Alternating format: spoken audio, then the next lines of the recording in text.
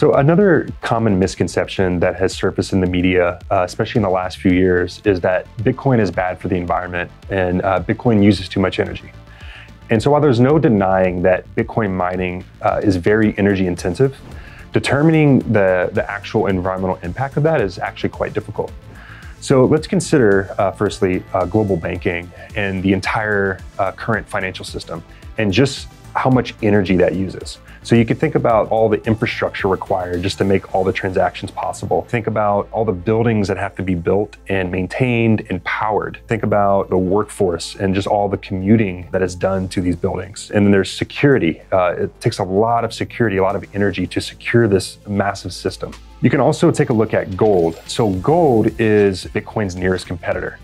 And gold mining is in fact one of the most destructive industries in the entire world. It contaminates waterways, it disrupts ecosystems, it displaces communities, and it's just very, very harmful. And so there's actually been a lot of research on comparing this legacy system and gold mining to Bitcoin.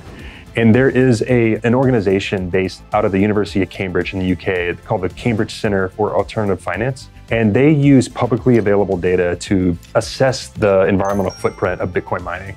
And they basically concluded that Bitcoin mining is powered by as low as 20% to as high as 70% of renewable energy. In addition to that organization, there's also a lot of research done at ARK Invest. It's a firm based out of New York.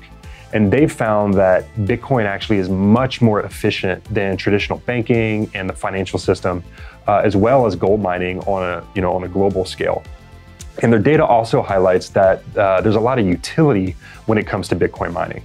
So for one, you can say like capturing stranded energy. So stranded energy is energy that's been produced and that it's like trapped or stranded on an energy grid.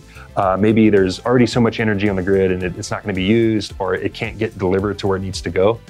And what we know about Bitcoin mining is that it's very agile, it's very mobile, and it can set up pretty much anywhere.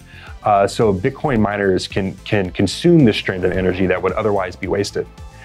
In addition to that, they've done a lot of research on methane emissions. So all around the world, there are abandoned oil and gas wells that are leaking methane into the atmosphere.